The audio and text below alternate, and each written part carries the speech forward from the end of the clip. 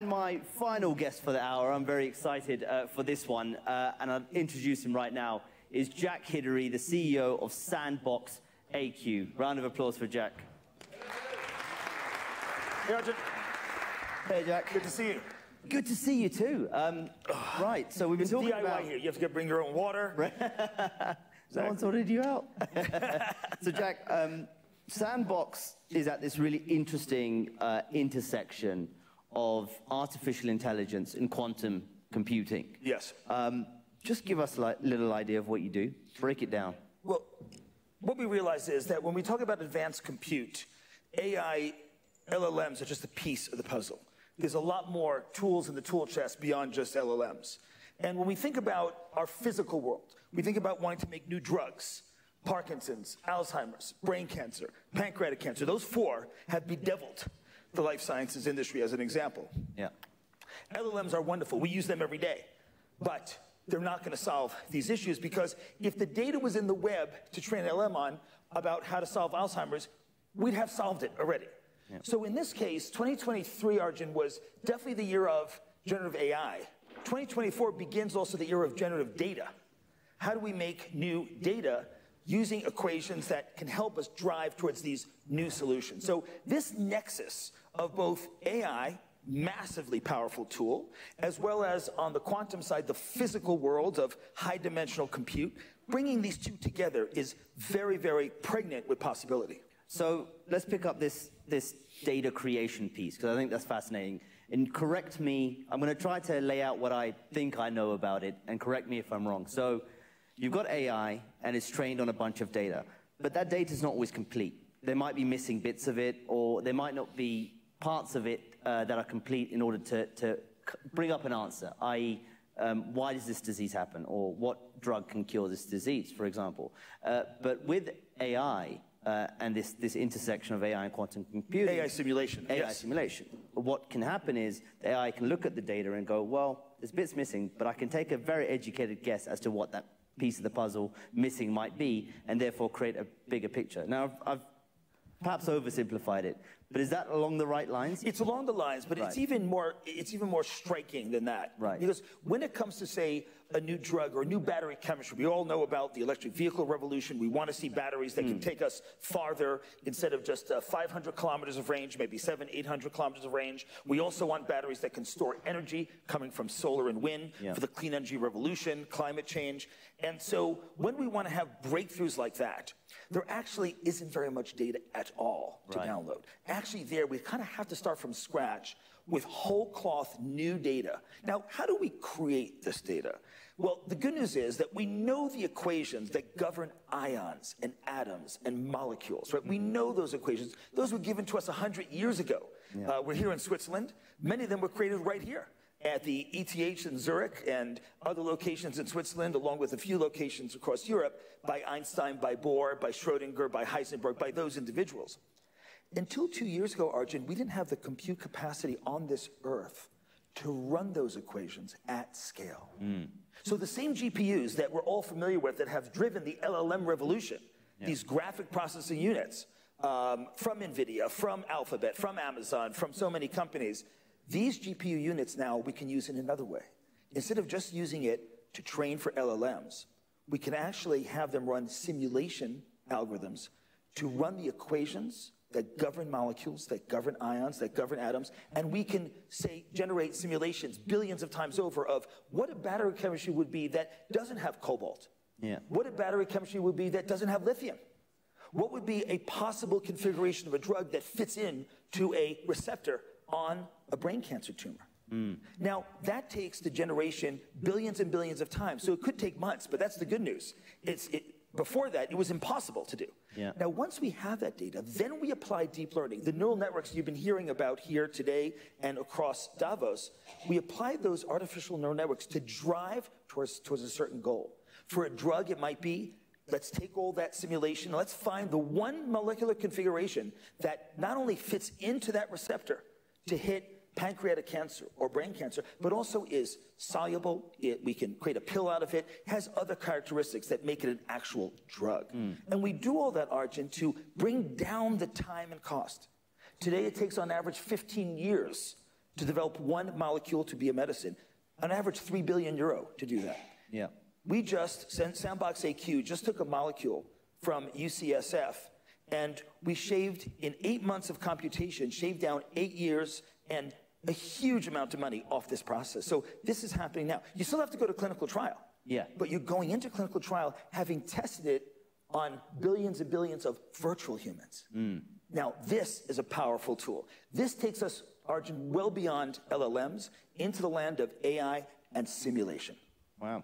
So where you mentioned, where are we at right now with this technology? Is it early stage? Is it? It's working right now. So this is something that only emerged about 24 months ago because of the compute capability on the hardware side from the GPU makers, but also on the algo side, we and others working for years, literally, and then finally figuring out the algorithms to take these wonderful equations and convert them into a format that was more native to the GPU. Yeah. Now, one day in the future, we'll have quantum computers that will add even more fuel to this fire. Yeah. But what we're showing is today, right now, 2024, we can do this today on GPUs. Quantum computers, Jack, just give us a breakdown. What are they? Why are they different to what we have now? Yeah. Quantum computers are fascinating devices that will take humanity to a whole nother level in terms of our capability to model our world, to create a digital twin of the things in our world. We are made up of atoms. We're not made up of bits. No. And so while we love the world of bits, we live in the world of atoms. And quantum computers are particularly good at creating a model of what the atoms do in this world. And so we call it sometimes now not a CPU, not a GPU, but a QPU, a quantum processing unit. Yeah. And there's many companies. We do not build quantum computers at SandboxAQ because we're a software company. We're a company that makes the big enterprise software so that companies and governments and nonprofits and hospitals can use this software. But there are 30, 40 wonderful companies out there and nonprofits and academics building quantum computers right now. In the next number of years, we're going to see more and more advances there. And what is a quantum computer? It uses a different kind of compute, not a transistor, not a semiconductor, but it can use a photon of light. It can use an atom. It can use a trapped ion. It can use a superconducting circuit. There's 7 different ways to build a quantum computer. So this is actually a very diverse field with lots of opinions about how this is going to be built. The good news is we're seeing really good progress over the last few years, and particularly the last year. And so I think in the next 5-7 years, we're going to see really good progress. But we start today with our GPUs, with doing AI simulation. These AI tools are really powerful. And then we'll add QPUs in a mesh to even create more power. So that's the roadmap. That's the roadmap. A couple of other interesting things. Quantum sensing. This is something I saw on your website. Yeah. What is that? Because again, we're looking for new technologies beyond the LLMs. So what is quantum sensing? Let's talk quantum sensing. And also, I want to make sure, because I know one thing we've talked about is AI beyond LLMs. When I talk about RAGs, another kind of AI as well, I think that it would be good to talk about with this audience. But let's talk about quantum sensing first. So we've all actually been in a quantum sensor. If people have been in an MRI machine, you've been in a quantum sensor. That's a quantum sensor, though, from the previous generation. The magic inside of that quantum sensor, the MRI machine, is that it's actually cryogenic. It's actually very, very cold in there, about as cold as it is in space. And so that makes the magic work for the superconducting coils that actually make the magnetic field to make an MRI work. But that's not a very practical device to bring to rural areas, to bring in a little suitcase and things like that. So the next generation of quantum sensors, what we're developing at SandboxAQ, do exactly that. These are room temperature. These are small devices. And what can you do with these quantum sensors? First application is the heart. We know that ECG, EKG in some countries, electrocardiography is helpful, but really not complete. We all know stories of people who got a great physical exam, wonderful, A-OK, right, Arjun? And you go home, and then, God forbid, somebody has a heart attack 3 months after this wonderful physical. Why is that the case? Because the diagnostic tool of ECG is incomplete. ECG looks at the electro field of the heart. But now with a quantum sensor, we can look at the magnetic field of the heart. Very faint. Each of us right now in this studio, and yourself and myself, hopefully, all of us have hearts, have a magnetic field coming out of us. We can now detect that. You keep your shirt on, there's no wires, no gel, and in under 3 minutes, we can determine at a trauma center, does this person have a heart attack or not, and what kind of heart attack? Yeah. This device of SandboxAQ is now in hospitals in clinical trial today in ER rooms. This is not a tomorrow thing, this is not 10 years from now, this is today. So quantum sensing is gonna be the first touch point for the majority of the billions of people on the planet with the quantum technology world. Quantum is not just about computing, but about sensing as well. This is a real, tangible application that you're going to see very soon. If we can talk now about other kinds of AI, if that makes sense. RAGs. So this week in Davos, it's been all about AI and generative AI. And AI, as we know, you can have interesting conversations with it, but I think as everyone here has tried, you often get hallucinatory answers. People have asked various LLMs, how many people live on Mars? What's the population of Jupiter? And they get wild answers, 2 billion people, because the LLM read a science fiction novel. Yeah.